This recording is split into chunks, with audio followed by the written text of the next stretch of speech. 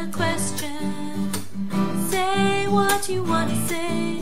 Write a letter. Today is Mailbag Friday. Mailbag Friday is when we take your questions about the faith and give you the answers from trusted Catholic resources online. The Jubilee Year of Mercy has begun, and as with other Jubilee years, the Holy Father has instructed that special indulgences be available for the faithful through the duration of the year. Our first question is how to get a Jubilee indulgence. First, I'd like to point out that we have a video on the teaching of indulgences. You can find that on our YouTube channel. And if you subscribe to our free Daily Nuggets, you'll get a 5-video series on the Year of Mercy, which includes a topic on Jubilee indulgences.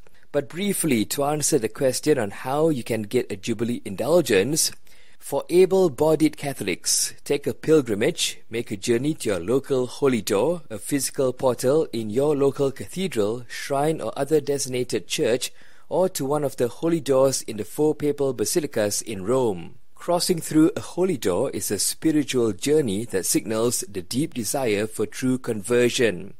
Also go to confession, receive the Holy Eucharist with a reflection of mercy, make a profession of faith, and pray for the Pope and for his intentions. For the elderly, confined and the ill, Pope Francis said that they may obtain the indulgence by living with faith and joyful hope in this moment of trial, receiving the Eucharist, or by attending Mass and community prayer.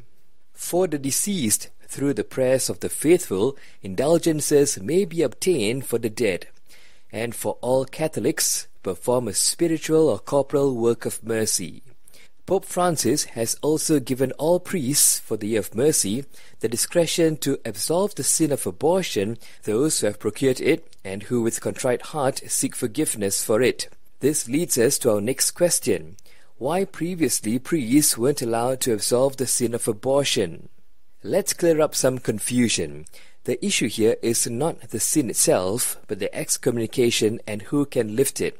And so I refer to an article in the National Catholic Register by apologist Jimmy Akin, who says, the Code of Canon Law 1398 states that a person who procures an abortion incurs an automatic excommunication. Now in Canon 1331, it says an excommunicated person is forbidden to celebrate or receive the sacraments. Since confession is a sacrament, therefore priests cannot absolve the sin of abortion in confession until the excommunication is lifted. The bishop is the one empowered to remit the excommunication that procuring an abortion causes, except in some countries like the US, where this authority is extended to priests. However, in the Year of Mercy, Pope Francis has allowed ordinary priests to deal with this situation without having to involve the bishop, as a special sign of God's mercy and to encourage repentance. I hope that clears up any confusion. If you have any questions about the Catholic faith, email them to rfwmalaysia@gmail.com. We have more videos on our YouTube channel, and connect with us on our Facebook page now. This Daily Nugget is brought to you by Redeem for Worship. Ask a question. Say what you want to say. Write a letter. Today is Mailbag Friday. Created using Powtoon.